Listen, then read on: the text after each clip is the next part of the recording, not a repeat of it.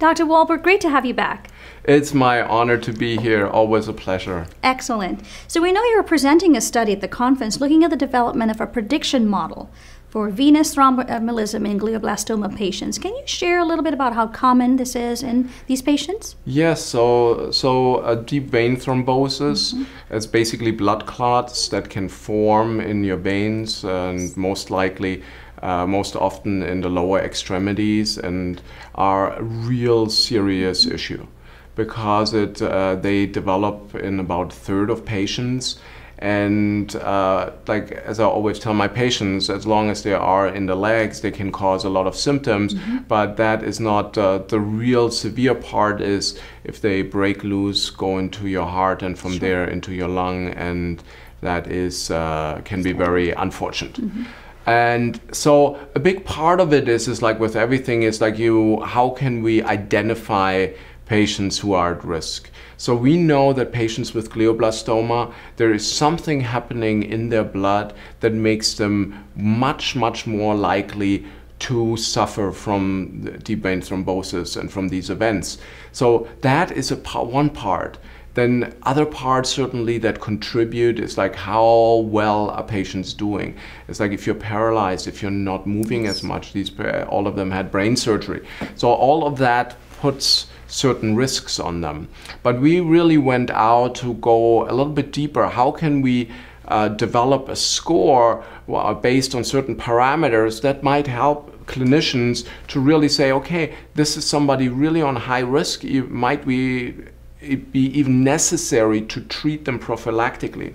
So based on that, several years ago, members of my group started out like at MD Anderson, were trained and looked there at all the patients of the brain tumor patients and with glioblastoma, and looked at what are the risk factors. And because that is very different than the models that exist in general oncology and cancer.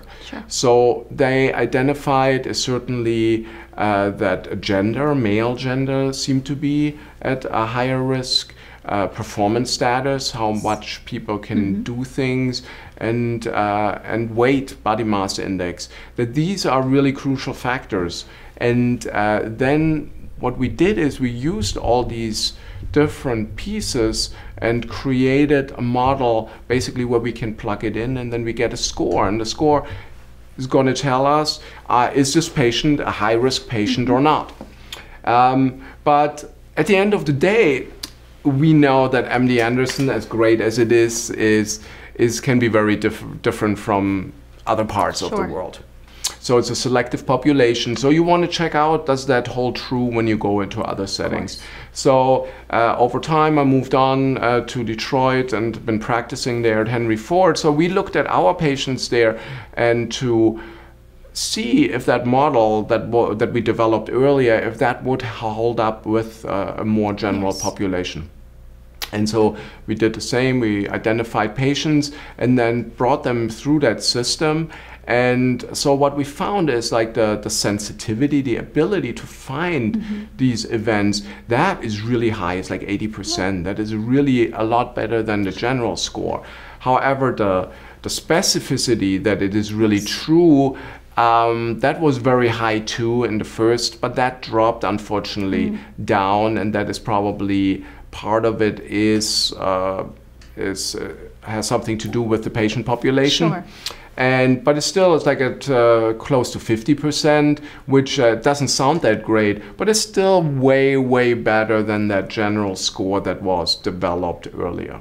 So what kinds of refinements do you think will need to be made in this predictive model? I think it's like the first thing is like go back. A lot of them seems to have to be doing with that performance status, and maybe we have to weigh that a little bit less, and then go back. We're still going to need a bigger population. So we're reaching out to different people. We're looking at other populations maybe that we can use from clinical trials, because these are always patients that are very closely monitored, to get a more real-world picture.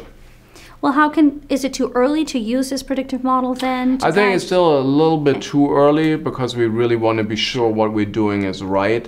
But my hope is, of course, and our team is that we can refine it and then look more prospectively and to make sure that it is right. And then, because then we can really start an intervention to protect people who are at high risk to maybe either like a different, more activity, or might be even more anticoagulation early on to prevent that. And that would be a great study, and because different studies have been done before. But one of the challenges was always to accrue enough patients. And but if we have if we know what we're looking at, it would make it a lot easier.